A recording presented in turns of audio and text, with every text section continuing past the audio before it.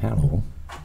I really enjoyed the last 3 weeks on YouTube after Joe Rogan's Flint Hancock debate.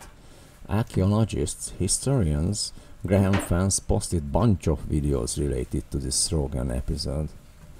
Good arguments and observations can be heard in most of them too. No any tiny evidence about this lost advanced culture at all that could prove Graham's main theory. Archaeology and applied sciences left only one way to escape for Graham Hancock.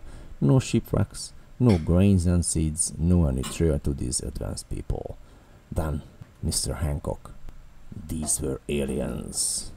Forget the known 1% of our oceans. We even cannot express in numbers how much of the universe we haven't explored yet. But after all, I found Mr. Flint being biased as well. And Joe Rogan may better invite and listen to this guy from his DeDunking YouTube channel.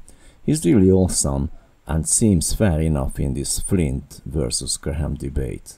How did you feel when he was describing what was ultimately true, but was being dismissed and he was being shut off and people weren't willing to look at the data? How do you feel as an archaeologist? Oh, I think that's complete. I don't mean that what Graham's saying is bullshit. I think it's complete bullshit for any colleagues of mine that try to shoot down actual evidence. That is ridiculous. I'm not trying to say that all of archaeology is like any community of people.